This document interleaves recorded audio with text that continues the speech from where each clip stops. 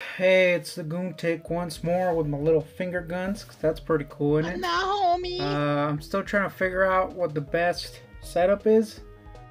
So here's a new setup. Yeah, it's a thing, isn't it? I did have the light on so that it would be brighter, but I had the freaking fan on and it looked like dog duke. So I took that shit straight to the trash where it belonged. Speaking of trash, I'm currently watching some Al Smith videos. Not that he himself is trash, but I don't know where I was going with that. But I'm watching Al. That's the point that I was trying to make. Woo! Speaking of things that are offensive to the eyes, I got the 40th anniversary Heman, guys. And I'm gonna say this. The box is pretty nice. Pretty nice box. Back is pretty nice. New chest sculpt is pretty nice. But that face is hideous. Look at that face, guy. Atroce. And it just slips out, so that's cool. I do like these kind of collector-friendly boxes they've been doing. And, oh man, they come with the little freaking twisty ties, guy. The little plastic twisty ties that make it obvious that you've opened it. That face is bad, guy. Alright, so I was posing this boy to take some pictures and I noticed that he actually has a wash on his boots. A black wash.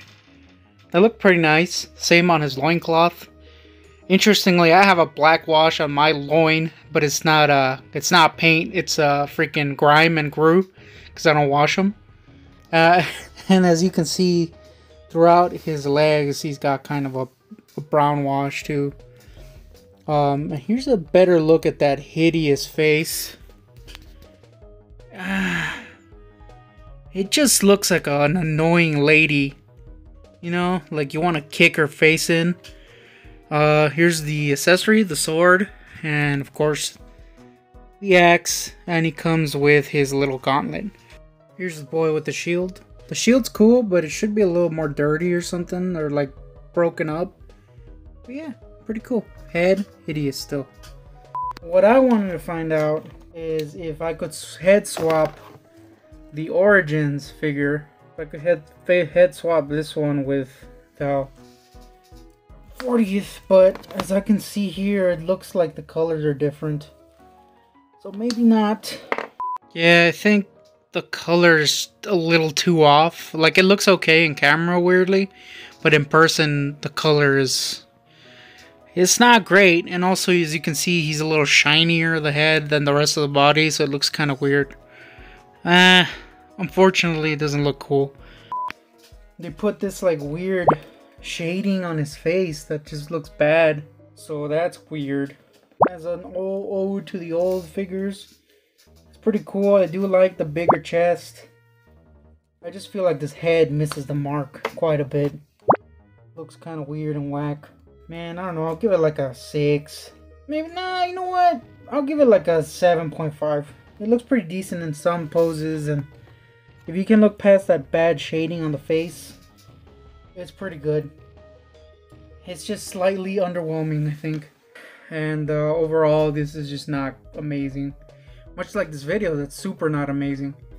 We got a dog and some soup that stinks, so that's pretty cool. But most importantly, we got Ahab. Can't show his face because his face doesn't exist. Want your opinion on this face? This He-Man face? We used to, if you've seen our channels, you know that we were part of a cult. And there used to be this sister, quote unquote, in the cult that looked like this guy. Her name was the Hermana Macias. Oh no, it is Macias, guy. So it'd be like 40-year-old Mexican women. Pretty cool. God damn, I will say it looks a little better out of the box. Like in the box, it looked terrible. It looks a lot different, yeah. But it's still not good. It's still stinky pale. Stinky pale. Suck on my fucking testes.